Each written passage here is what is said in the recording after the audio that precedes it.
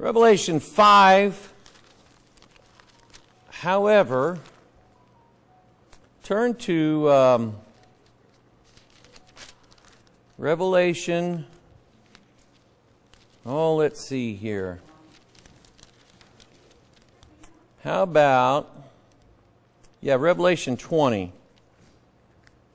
Turn there, because this has to do with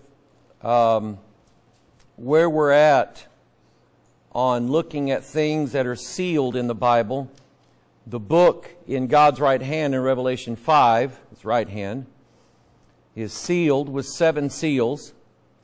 And I did a study just to understand what those seals represent. And we looked at last week, let's see here. I'm not going to go back over all this. Seals are used by governments to show authority or force of law or like a treaty. There is an official Great Seal of the United States. It's actually there's a man who is in charge of that seal. And there's actually this big stamp thing that they use to stamp international treaties and documents, things like that, to show that they are enforced by the United States of America and they're kept by the United States of America, although sometimes we're not very good at keeping treaties. Just ask the Native Americans that. Seals are used to show binding consent, as in a contract. When you put your seal down on that paper, you better know what you're signing. They always tell you to read everything on it, and I would encourage you to do so. Notary seals shows that parties to a contract have been legally identified, and in today's world that is important, especially with identity theft, such as it is. I won't ask if you've ever had your identity stolen. Anybody ever had funny charges show up on their credit card? That happens, okay? And the best thing to do is call the company, because I was watching a YouTube video the other day. Somebody had it on in a 7-Eleven. They had a skimmer on there. I think I talked about that. They had a skimmer, credit card skimmer, and it was just a faceplate over the credit card reader they had in there, and it matched perfect the credit card reader. And this lady went in there. She knew that 7-Eleven was the last place she used the card, and she's recording this on her phone, and she tells the clerk, and the clerk is going, well, there's nothing wrong with this. And she reaches over and goes like that and pulls it off and goes, yeah, there is. And kind of makes you think about the employees who work there. But anyway, I don't know who was responsible for it. And we have the scriptures that denote that. And then the third thing seals represent, I think there's 4 things here. Seals denote secrecy. Things that are kept hidden, sealed documents, or sealed records that are not for public viewing or knowledge. Who's ever heard of this phrase, First Amendment auditor? You know what they are? People who need a job. Number one is who they are. It's these sovereign citizen people who think that because a courthouse is a public building, that they have a right to go in with a camera and record everybody that's in the, courthouse. Yeah, everybody and they take a camera inside of a courthouse and try to record what's going on there, and usually it's up to the judge whether he wants things recorded or not. And I don't know about you, but some of my business doesn't belong on the internet for everybody to see. Amen? Okay?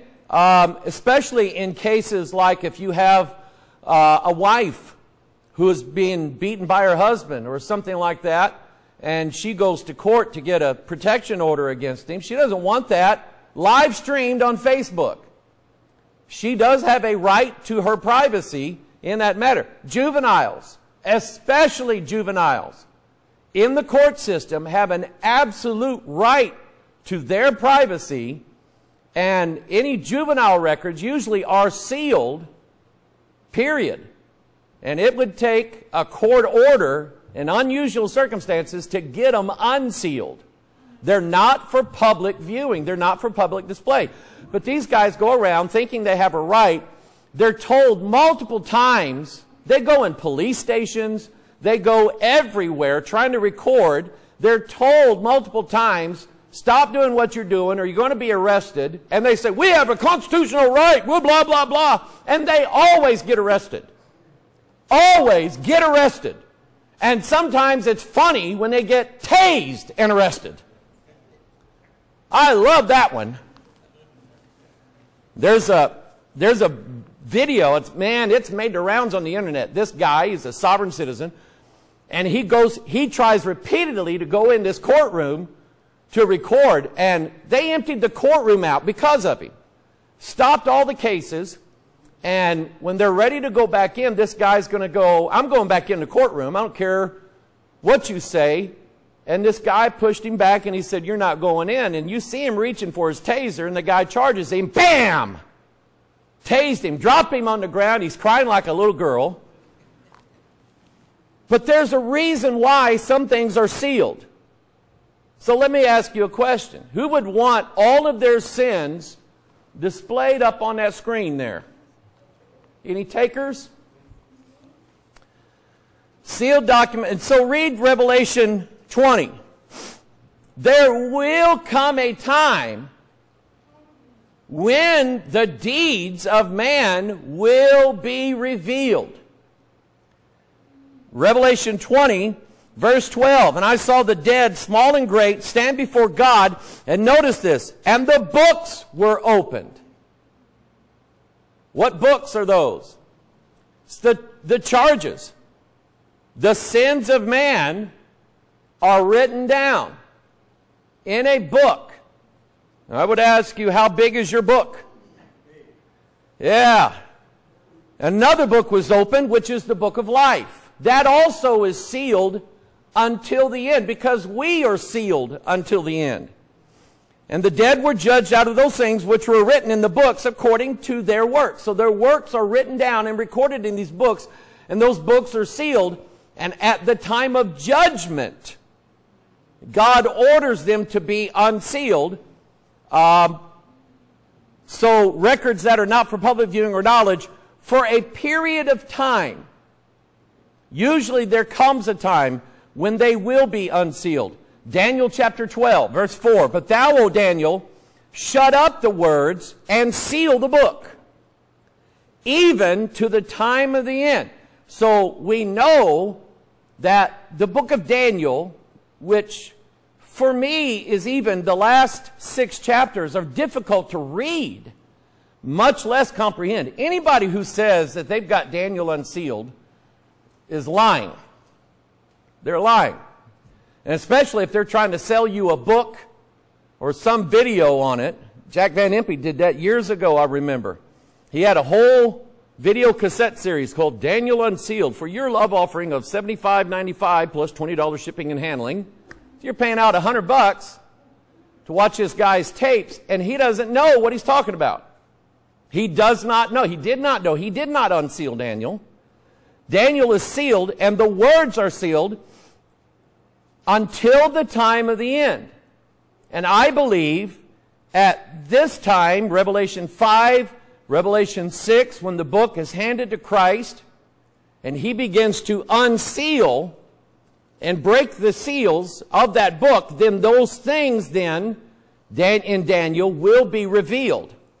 Many shall run to and fro, and knowledge shall be increased. That's the time. Think about it.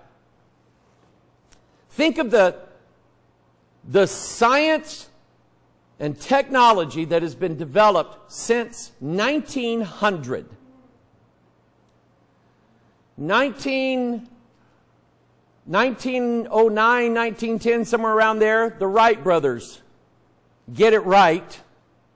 And they learn how to fly this big kite that they made for about 100 yards. First flight. It wasn't very long. And it didn't have a motor on it. Then they worked on putting a motor on it. got a motor on it and flew that thing quite a distance. Only 60 years went by of man's experience in flight, and we're landing on the moon. We're taking off from a moving object, the Earth, and landing on another moving object, the moon, and they got it almost dead on right the first time. When Armstrong was looking at the field on the moon where he was supposed to land, they knew they were a little bit over trajectory, and where he would have landed, they looked down, him and Buzz Aldrin looked down, and it's full of big boulders, and they're going, we're not landing this thing sideways on boulders. So he's only got 30 seconds of fuel left to land that thing, and with about 10, 12 seconds of fuel left, he finally gently touches down on the moon. Unbelievable that we did that in 60 years. From the time we learned how to safely fly through the air to landing on the moon. I know some people don't believe we did that. I do. I believe we did. 60 years of man flight, and we're landing on the moon. Now we're talking about sending people to Mars. They're talking about much bigger things in the near future. Warp drive is being worked on. That's known. Okay? Star Trek stuff. Knowledge is increasing exponentially. That means if you ever heard the thing, if you took a penny your first day and doubled it every day, what do you got in 5 days? 1, 2. You doubled the 2, you got 4 plus the 3 you got. That's 7. That's 3 days. Huh? Yeah, 32 cents. And after a month, something like over $1 million if you doubled it every day. That's how knowledge is increasing right now. Okay? Daniel 12:9, he said, go thy way, Daniel, for the words are sealed up. In other words, Daniel, shut the book and leave it alone. Go thy way. Live your life. This is not going to happen. The words are closed up and sealed till the time of the end. That's the book of Daniel. Yes? I want to ask you, do you think, myself, I think knowledge is going way too far. Absolutely, it's gone too far. We learned how to read DNA. That was the hard part. Since we learned how to read it, now we know how to change it. That's the bad part. Okay? It's like a person reading the Bible, a new convert reading the Bible, and he's overjoyed with what he reads in the Scriptures, and he can't get enough of it. I remember when God started pouring things into me years ago, I could not read this Bible enough. I could not get enough Bible. But what happens is, somebody tells him that something's wrong in the Bible, he starts believing it, and now all of a sudden he's a Bible scholar who thinks he can change whatever he wants to change in the Scriptures. He can wrest, which means twist, Scriptures. So you're right, too much knowledge. In Revelation 10, however, we have the 7 thunders. And when the 7 thunders had uttered their voices, John said, I was about to write, and I heard a voice from heaven saying unto me, seal up those things which the 7 thunders uttered, and write them not. And I always thought, he was about to write them. Don't you wish you knew what they were? Now, I don't know, but I bet you one thing. I bet you they're written in this book, only John didn't write it. Okay? Because I can't think of anything that God would, and thunders are God's voice. When God said, this is my beloved son, some said it thundered. Okay? And you can read that all through the Scriptures. The Lord thundered with His voice. So I think it's God's voice. I think God's saying something. And I think He said it 7 times. And I think it's in this book. But John didn't write it. Okay? And do I know what they are? No, they're sealed up. How would I know what they are? They're sealed up. I think they'll be unsealed one of these days. Then you have, in Revelation 10, you have just the opposite. Let's see, is it Revelation 10? I can't think of where it is. John is told to seal not the sayings of this book. Daniel sealed. Revelation is not sealed. The words are there. I think they're plain to us. I think you should take Revelation for what it is and what it says and believe what it says and not try to make something out of it that's not there. But anyway, I can't remember where that is, but Revelation clearly is not sealed. The words that John wrote down are clearly not sealed. So then, you seal things to preserve them for a certain time. Who had a seal-a-meal back when they came out? Remember what you had to say? What'd you have to say, Gloria? You had to count. You had to count. How did you have to count, Gloria? She don't want to say. 1 seal-a-meal, 2 seal-a-meal, 3, right? Am I right? I'm right. Or Mom used to can. Dad always grew a humongous garden. At one time had 3 gardens going. And okra, tomatoes, beans, peas, everything out of that garden, Mom's in there canning. And she's listening. What are you listening for, Mom? For the lid to go. It means it's sealed. Got the seal on it. You put the little ring on it, store it away. And you always went around touching the top of it to make sure it hadn't popped out. Okay? Well, what was that for? It goes back to the days before refrigeration, when they had to figure out how to preserve the crops that they had. You could keep beans, you could keep wheat, you could keep corn, it dried up, you could keep it, potatoes and onions, potatoes especially. Potatoes are like God's miracle food, because especially in northern climates, they grew potatoes. The Russians grew potatoes and beets because they kept all winter long. And you could eat off of them all winter long until spring and summer came around. You went out and planted some more. So even in some of the simple foods that we eat, God designed them to be self-sealing.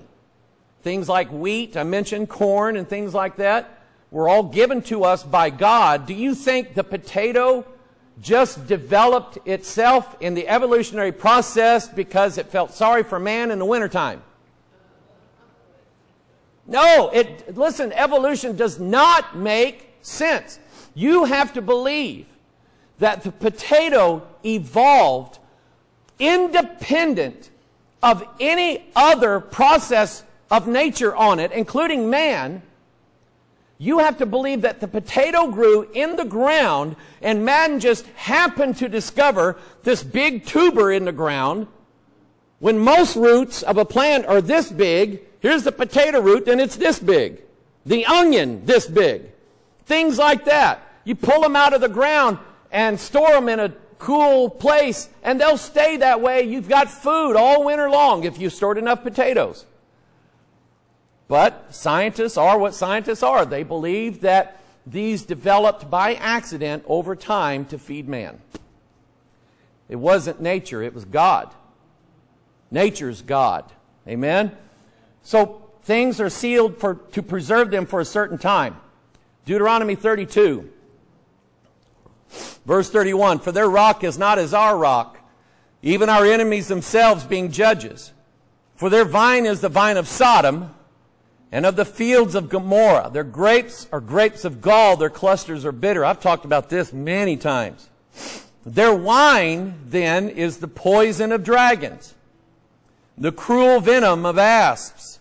And then God says, is this not laid up in store with me and sealed up among my treasures. What does he mean by that? What are God's treasures? His treasures, I believe, are His Word to us. I'm rich because of this book. And the knowledge and the understanding and the wisdom that our Bibles give to us, that God unseals to us at the right time in our lives. DNA works exactly the same way. Just as there are prophecies like this one, this is a prophecy of something that refers to an event in the end times. It is currently, and its understanding and its realization is sealed up for now. There will come a time when God will unseal it and it will unfold on this world. DNA works exactly the same way. When you are conceived, every biological event in your life is written in your DNA at the moment of your conception. Things that are going to happen to you later in life, like adolescence and puberty, then becoming an adult. Those things don't happen a year after you're born. Don't give adulthood to children. Which is why you should not teach them sexual issues in kindergarten, Florida. Listen, anybody who wants to talk sex to a 5-year-old is messed up in the head. They're perverted. So you don't do that with first grade, second grade, third grade, fourth grade, fifth grade children. At a certain point, you got to talk to your kids. Parents should do that, not the world. Because there are things they can handle, things they can't. So we don't give voting rights to people until they reach 18. I turned 18 in 1984. You'll never guess who I voted for. It wasn't Fritz Mondale, I can tell you that. And I was tickled to death to go vote for Ronald Reagan. Tickled to death. But anyway, they don't let 18-year-olds carry weapons, or 17-year-olds, 16-year-olds, 15-year-olds carry weapons. They don't let kids drink alcohol. It's not legal till they reach a certain age. Then it shouldn't be legal. But it is. It's because they're not designed to handle it. Things haven't been unsealed in their genetics. They haven't reached a maturity level yet. That happens later in life. So things sometimes get sealed up and kept until a certain time. Song of Solomon. He says, set me as a seal upon thine heart, as a seal upon thine arm, for love is as strong as death. What's he talking about here? I think the Song of Solomon is written like between Solomon and his wife, his beloved wife. He had 700 of them, but the one he really liked, his beloved. And it's a picture of Christ. And by the way, the woman that Solomon really loved was a black woman. She says plainly in there, I am black, but I am comely. So a lot of people think it was the Queen of Sheba, Ethiopia, that he was in love with. Okay? But it's written as Christ and his bride, the church. They are in love with one another. And so set me as a seal upon thine heart. In other words, you don't want Jesus looking at some other woman, do you? You don't want your husband, Christ, or your potential husband, your future husband, out whoring around and partying with other women. I watched a documentary. I like to watch documentaries on the Windsor family, the Queen of England. and her family. And they were talking about Prince Charles. And they told the advice that Prince Philip, who was Prince Charles's father, Queen Elizabeth's husband, the advice that Prince Philip told his son, Prince Charles, when he was out of high school and in military school and training to be king and all this stuff, he told him, son, at some point you're going to choose a wife. But between now and then, go party with the ladies all you want to and all you can. That's the advice that this Christian prince, Prince Philip, the Duke of Edinburgh, gave to his son, Prince Charles, which is probably reason why he had such a problem holding on to his first wife. He didn't love her, didn't care about her, and all the while he was married to Diana, he was having an affair with Camilla. Okay, a big scandal until Diana dies all of a sudden. Now Prince Charles is free to marry Camilla. But that's the advice that he gave his son. It's crazy stuff. So how would you like to marry, ladies, a husband like that? That went out whoring around all his life until he married you, and now you expect him to be home every night. He's not going to do it. Set me as this, unless he really loves you, set me as a seal upon thine heart. So you can say that Christ and his bride, his true bride, they are going to be faithful to one another even before the marriage. Amen? Even before the marriage. Faithful one to another. For love is strong as death. Jealousy is cruel as a grave. The coals thereof are coals of fire, which have the most vehement flame. What's he talking about here? Hell. The jealousy of God leads to hell. Isaiah 8:16, bind up the testimony, seal the law among my disciples, and I will wait upon... The word disciples was not even used until the New Testament. And it referred to the disciples of Christ. And I will wait upon the Lord that hideth his face from the house of Jacob, and I will look for him. Notice verse 17. God is binding up a testimony and a prophecy among his disciples. He's sealing it in them. And they have said, we will wait upon the Lord. Think of this. When Jesus was with his disciples in Acts chapter 1, he had spent about 40 days with them. And he told them, they said, Peter said, Lord, will you at this time restore the kingdom unto Israel? Jesus said, it's not for you to know the times and the seasons that are left in the Father's hand. I think the Father's hand is where the book is. But he tells them to go into Jerusalem and wait for the promise of the Holy Spirit. So what do the disciples do? They do exactly that. They go to Jerusalem and they wait for God. They don't try to bring God down from heaven. They don't try to rush God. They don't try to pretend that they already have the Holy Ghost when they don't. They are told to wait.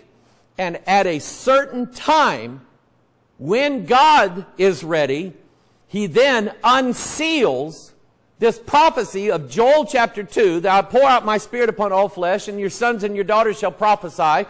And boom, on the day of Pentecost, 50 days after Passover, that's why it's Pentecost, 50 days after Passover, exactly following the feast days of the Jews, going from Passover to the Feast of Weeks, they were to measure out 7 weeks, 49 days, and on the 50th day was a feast.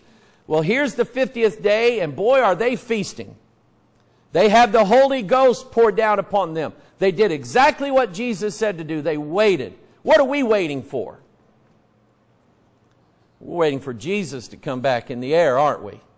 How many of you get tired of waiting? You see us down here? I get tired of waiting. I want him to come back. I want him to set this world right. I want him to fix me permanently. But I have to wait because the time of his appearing in the clouds is sealed up. It's bound, and it will be unsealed at the right time, and Jesus will appear in the air. He will do it exactly the way he said he would do it. Okay? Jeremiah 32, and I charge Barak. Oh, I love this story. Turn to Jeremiah 32. Let me just run this story down for you very quickly before my wife rings the bell. She's the bell ringer today. Jeremiah 32. We got word that David and Emily are not feeling well today. They're at home watching. David and Emily, we got your message. We love you. We're praying for you. Hope you get feeling better. Jeremiah 32. Jeremiah has told Judah that they're going to be taken into Babylonian captivity. God's had enough. He's done with them. But God wants them to know that He's not finished forever. In Isaiah 54, I think God told Israel something like, even though I get angry for a moment, I still love my people. Okay? I get angry at my wife every now and then. I don't know why I do. She gets angry at me. I have no reason why she would ever get mad at me. But I don't stay angry. And she knows that. She knows that about me.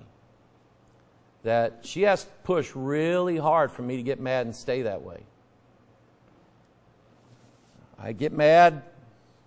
I get quiet. I get over it.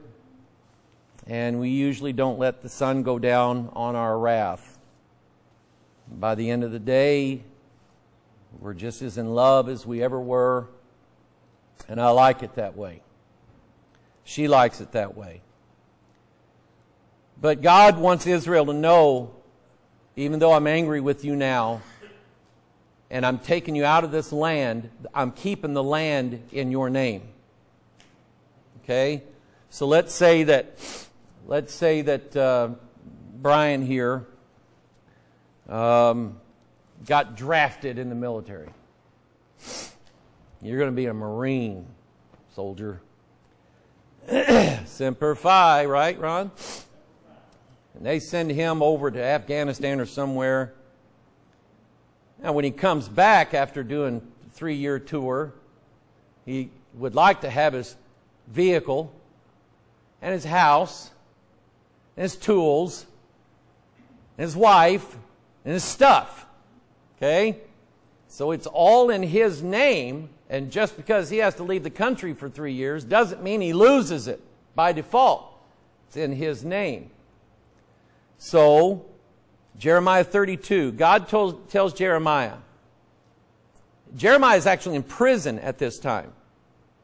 And he says, Jeremiah, I want you to buy the field of your first cousin. It's Hanamiel, your uncle's son. And he said, I want you to buy the field that is in Anathoth, and I want you to buy it for 17 shekels of silver. That number means something. I'm not going to get into that. So here's what he did. In verse 13, he charged Barak before them, saying, Thus saith the Lord of hosts, the God of Israel, take these evidences, this evidence of the purchase. Even back then, they wrote out a title deed, Sterling. All the way back then, they wrote out a deed to property. And it was legal. A property description. They would give the landmarks, which is why God said in the law, do not move your neighbor's landmark. Don't take your neighbor's property. That's your neighbor's. Don't steal your neighbor's stuff. And he said, they wrote it all out, and they made 2 copies.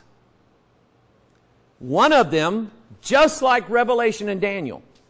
One of them was sealed, and one of them was open. He said, take these evidences, this evidence of the purchase, both which is sealed, and this evidence which is open, and put them in an earthen vessel, that they may continue many days. I love this. First time I read it, I got it. The Holy Ghost said, Mike, think of a verse in the Bible that has earthen vessel in it. And the Holy Ghost gave me this verse out of 2 Corinthians. We have this treasure in earthen vessels. What's he referring to?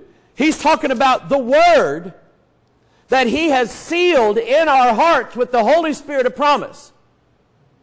I don't intend to ever walk away from this book. It's where my faith is. It's where my only hope and trust is. I quit trusting in politics. I quit trusting in earthly religions. I quit trusting in money. I quit trusting in everything else. The only thing I trust and that I have hope in for a better life is in this book right here. So I don't intend to walk away from it ever. So he said, put them in an earthen vessel that they may continue many days. Because he said, verse 15, for thus saith the Lord of hosts, the God of Israel, houses and fields and vineyards shall be possessed again in this land. So he already told Jeremiah, after 70 years, I'm going to bring everybody back. Daniel reads this while he's in captivity in Babylon. And he understands that after 70 years, God's going to bring them all back. And he does exactly that. And after 70 years, they all come back and they go into the Hall of Records. And sure enough, there's Jeremiah's field that he bought in Anathoth. He purchased it for 17 shekels of silver. It's his property, and he has a right to it when he gets back. Amen. Who did God give the land of Palestine to? Israel. It is their land. Who said so? God said so. And he wrote it in this book. By the way, bell ring. This book has a seal on it. It has a seal on it. It has a king's seal on it. I did not know this until I talked to a man from Nottingham, England. And I've since confirmed it. When King James of England authorized, this is why we call it the Authorized Bible. When King James of England ordered this to be translated, in 1611, when they brought the translation to King James of England, he set upon it what's called the Royal Letters Patent. And what the royal, it's like a patent. That's like if you invented something, you invented a tool one time and you wanted to get it patented. If you invent something and it's patented, that means that you own the rights to it for as long as you own it. And if anybody tries to steal it or tries to copy it, and you're the one that came up with it first, they owe you a ton of money. Now, they can buy your rights to it, as happens a lot of times. I'm getting off track here, but the bottom line is, King James put this Bible under a royal seal called the Royal Letters Patent, which means that as long as there a monarch exists in England, this Bible cannot be altered or changed in any way. Somebody say amen. Long live the Queen. And I know he's a scoundrel, but after her, long live the King. Because their throne, it's one of the few surviving thrones of Europe. All the rest have been done away. That throne protects the text of this book. And I believe God ordained it to be that way. Father, bless your word. We thank you for it. Give us knowledge and instruction, Father. We thank you for what we've learned this morning. Bless your word, we pray in Jesus' name. All of God's people said, amen to that.